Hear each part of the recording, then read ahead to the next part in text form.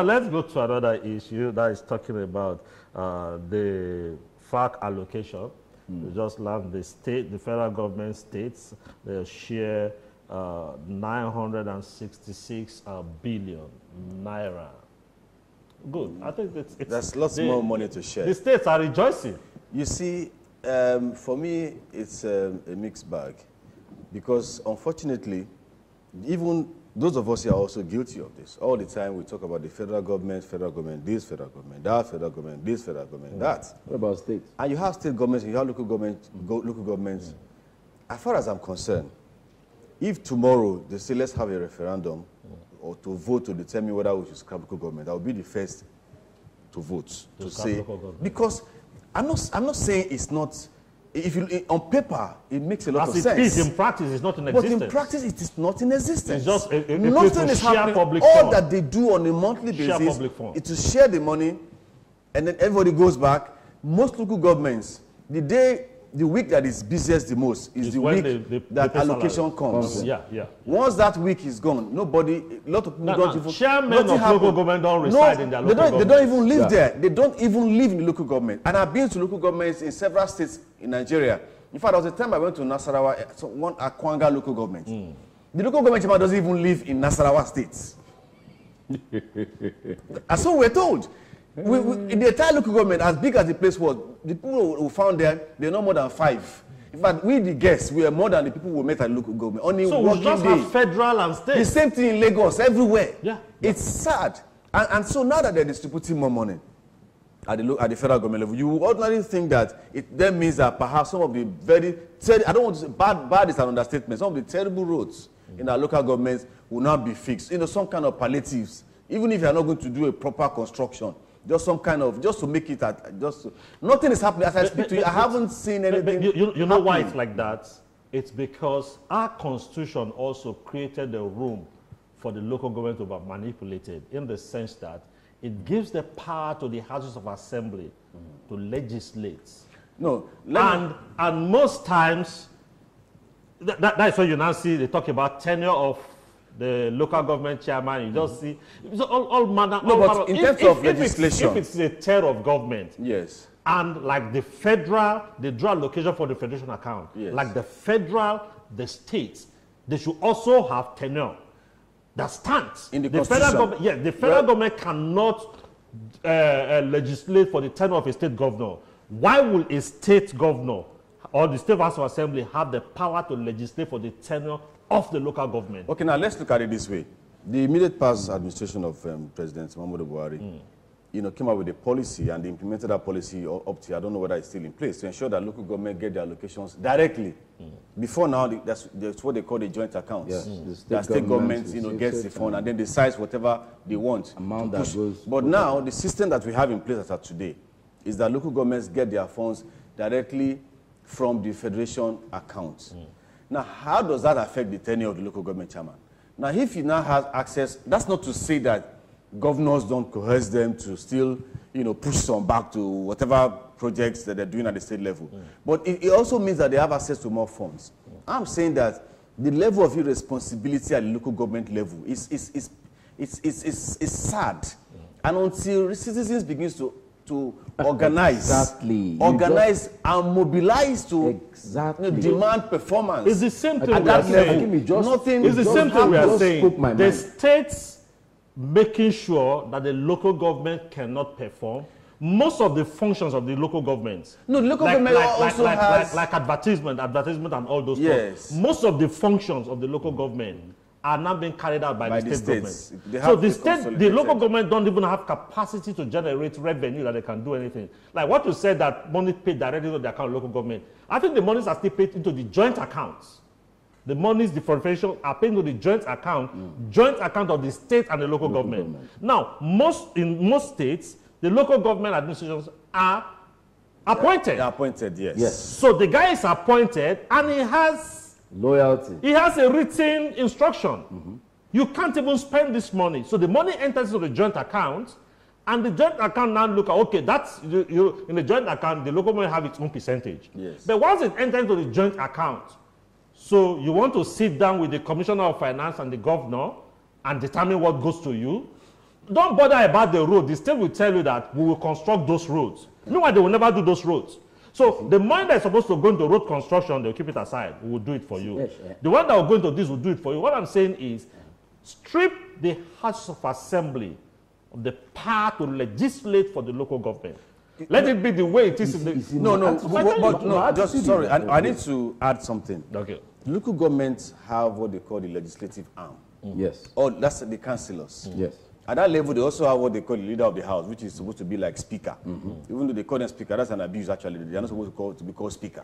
The leader of the house. They have the clerk of the house, blah, blah, blah. Just like the way you have in every legislative assembly. And they never meet sometimes. But yeah, they meet. And they are the ones who usually pass the budget for local government. I know that for free. They are the ones who pass the budgets, who so-called scrutinize the budget for the local government. So the only thing that the state assembly does is this issue of tenure, for example, that you have mentioned, and maybe chieftaincy issues. The budget you're talking about is only in paper. The real stuff, the budget you're talking about is only in paper. It is what the state government tells them they do to the letter. Of course. Who is that local government, the councillor, to do anything? You see, they don't have any say.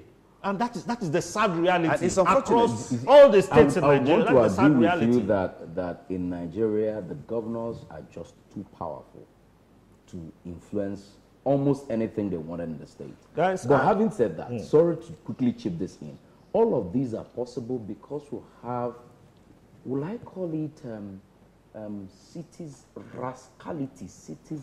rascality in Nigeria. Irresponsibility to the highest order. All of us who are citizens of different local governments, we are in the city center, we're in the state capital. We don't get to question, because the truth is that the closest people to enforce stock taking at the local government level is the citizens. That's the closest to you. All right? While your representatives are there to fight at the state level and federal level, at the local government level, the citizens, that's the closest. And then you don't get people talk about the huge funds that get to local governments. Everybody is accusing the governor, accusing the federal government. So there's this kind of... I think there's a reason for that. Until people start to mobilize, like you said, at the grassroots level. Most people you say stay in the state capital already realize that no local government chairman has capacity to give him contracts. It is as it is approved by the state. So all of us want to go and share the national cake. So whatever. So they now look, if I go to sit down there, the guy does not even have power. It is only what they tell him to do. So let me go there to the man who will tell him and lobby. Now let's quickly go on the break, and we'll be right back after this moment. You're welcome back. My producer just said, let's deal with the news in the issue. But I said issues in the news. Whichever way, let's deal with something.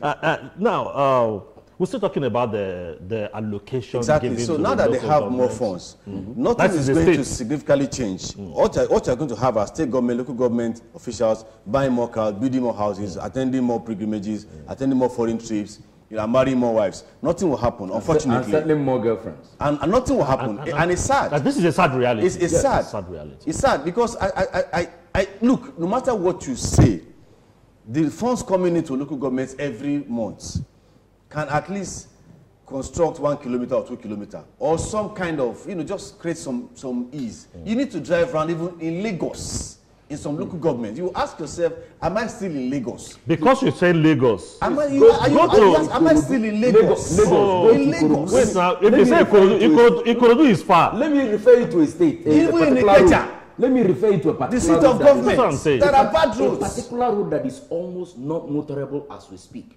That is Igbobo Baeku Road, connecting... No, that road is terrible. That road is terrible.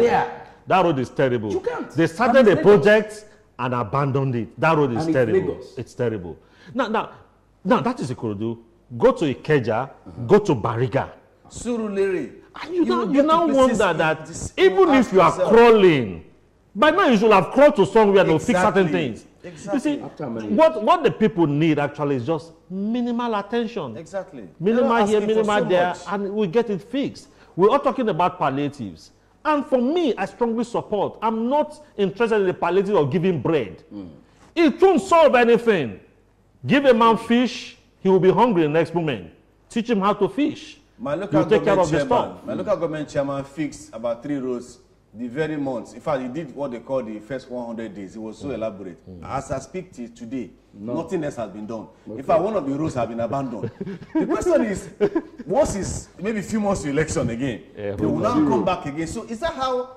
Like and we won't blame them. We'll blame the citizens because we've accepted to be gullible. They will come around and they will still bamboozle us with argument. Now, Jonathan was saying something here. I said the politicians, when they get to election, they will tell you that I'm a champion of the South. So power must come to the South, and you are clapping for them. They now divide us to say, I'm South, you are North. Then they look at it again, they say, it's time for Christians, it's time for Muslims. How many people do you have in your cabinet? They are Muslims. As if they care about the religion. No. They just want to divide us. And we are so silly. We clap to high heavens about, oh, it's time for the South. Or like we're trumping up for some guys who were saying it's time for the South. As if they care about the South. So because we've accepted to be gullible, the politicians know the tactics. 2027 is around the corner. The politicians know the game plan they give for 2027, what they will use to bamboozle us. And every time we come around and we start sulking. And I say, why are you sulking? You sold your birthright. So you cannot demand anything. Until and unless the people wake up, I'm not sure we're going to get any change.